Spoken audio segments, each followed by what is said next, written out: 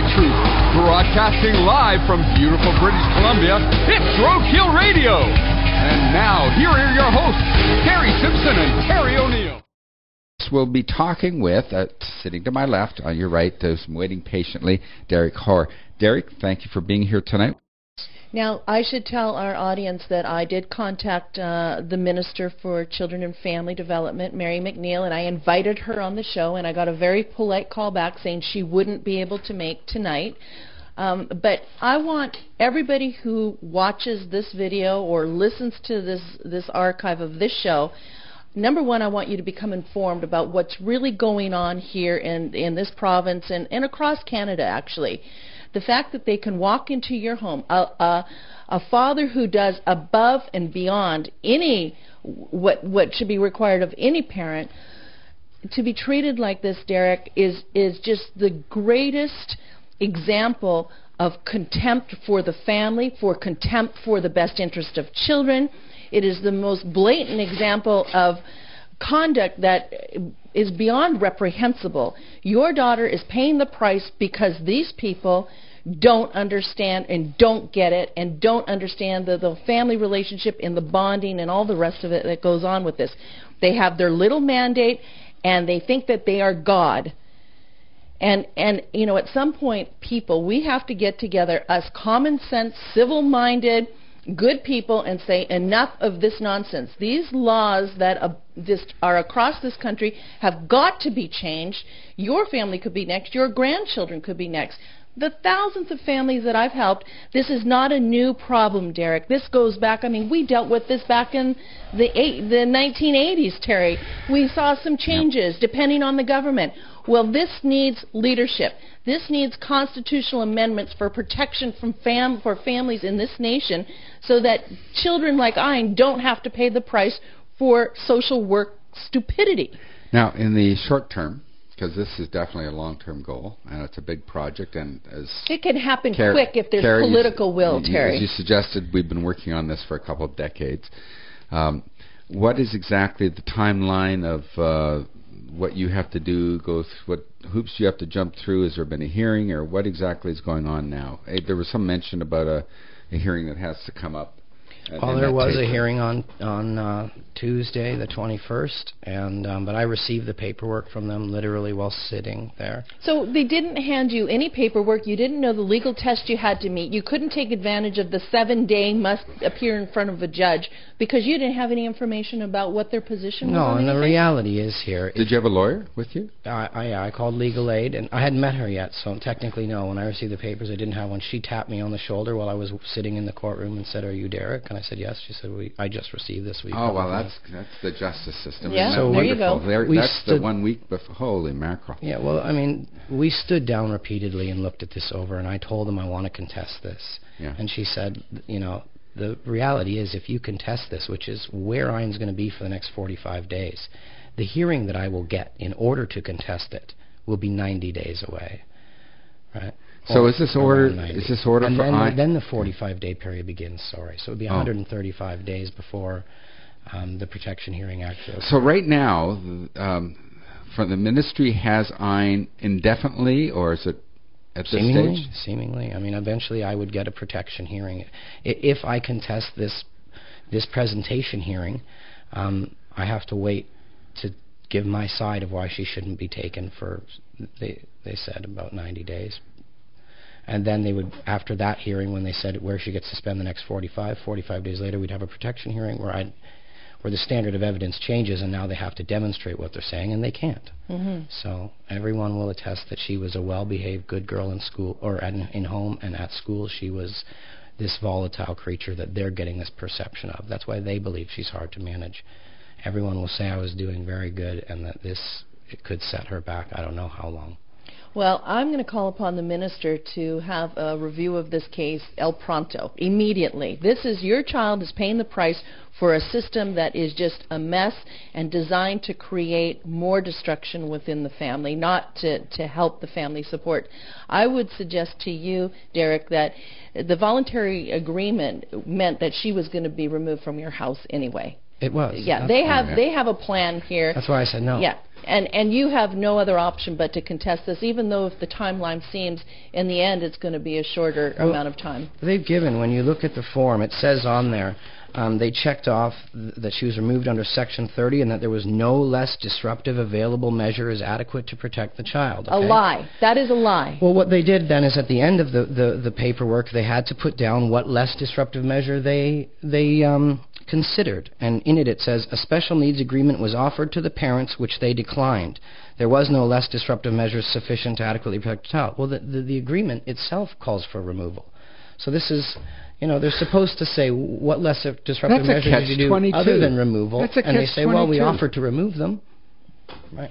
Well, that's an absolute catch-22. That's Stalin-esque. That's right out of the sending them to the gulag. You're guilty if you're not guilty. You're guilty if you're guilty. It's right out of the Middle Ages, or the Dark Ages, when you'd to test the witch. If you burn, well, because you're not a witch. If you burn, you are, or whatever. You're done for either way. Either way. Yeah. So you reject the special needs agreement, right, which called for removal anyway. So because you rejected it, we're going to remove it. Right. Remove her. Like, that is absolutely ridiculous. Now, I would say that every judge has a duty to act in the best interest of your child. When is this due to go back before the court? The 12th of July is when it was adjourned till, where we'll have the presentation hearing, and I presume I will have to contest it. Okay, and that will be in Abbotsford, will it? Correct. Okay. And we're going to keep everybody posted again on this case as well, and I will be putting more letters off to the minister.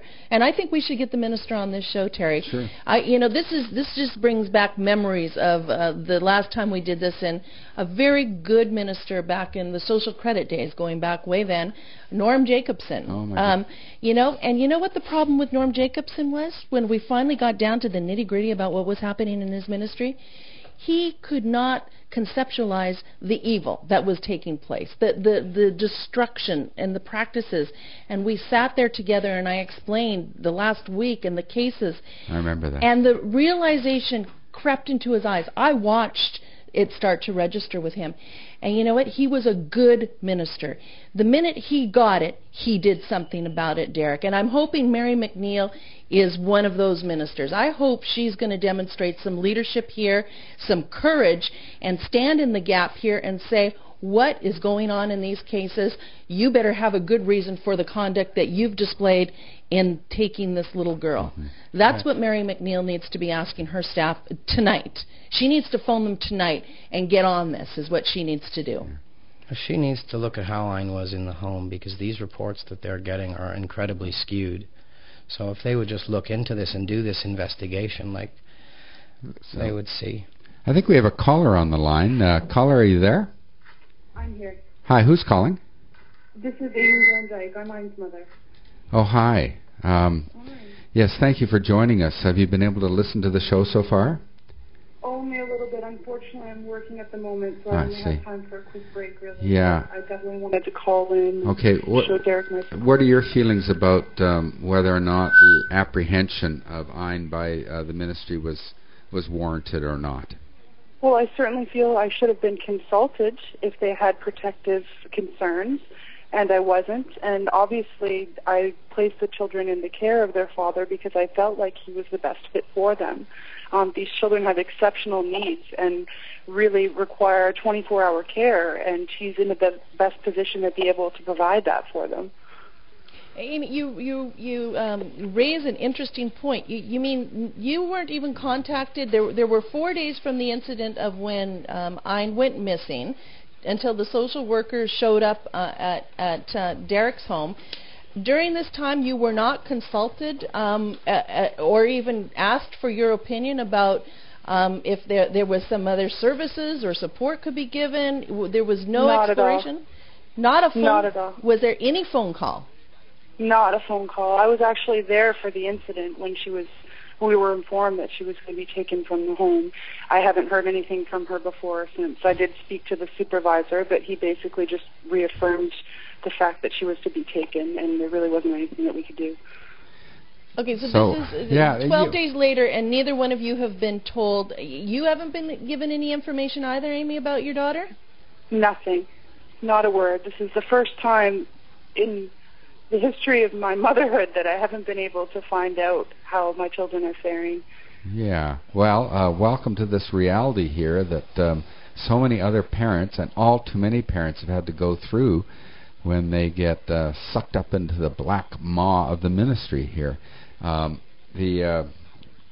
of our listeners has just sent us an email saying, it's like the ministry extorts the caring parents to comply by abusing your child and threatening to make the suffering even worse. And Wayne, I think that's a good way of looking at it. It just boggles my mind when I hear about cases like this, and then when it's supposed to be the welfare of the child is supposed to be paramount in something like this, and that when the ministry takes an action like this and then doesn't, then totally cuts out the person or people who know best about about how to care for that child, who have spent years or decades caring for that child, and they certainly are the experts. And then to cut them out totally rather than working with them, to be so draconian about it, and then to leave them in the dark, and it multiplies the suffering 100-fold. I mean, it's not just...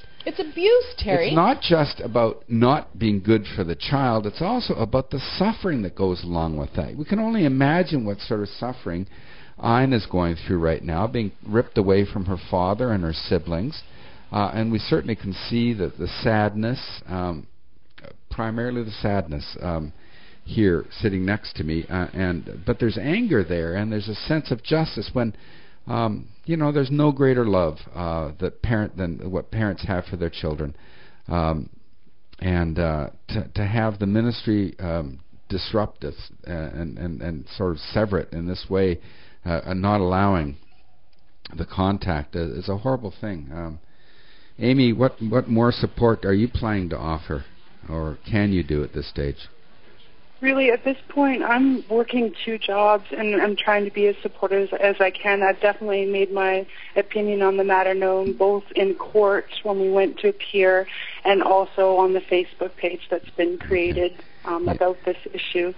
I put a lot of thought into this. As a mother, you don't just throw your children to the wolves. This is really a decision that was heart-wrenching and went on for months and months and months before our separation as to what would be in the best interest for our children. And I sincerely believe that he is the best choice. He has an incredible bond with all of them, and he's able to manage their behaviors and to watch the school try to struggle with a lot of the behaviors and then have to call him in to diffuse situations because they feel their hands are tied. The fact that they weren't even wanting to have her in a full-time curriculum setting, not that I could even call it curriculum, because really they're not trained in autism. And he's really tried the best he can to manage. And it's been extraordinarily difficult.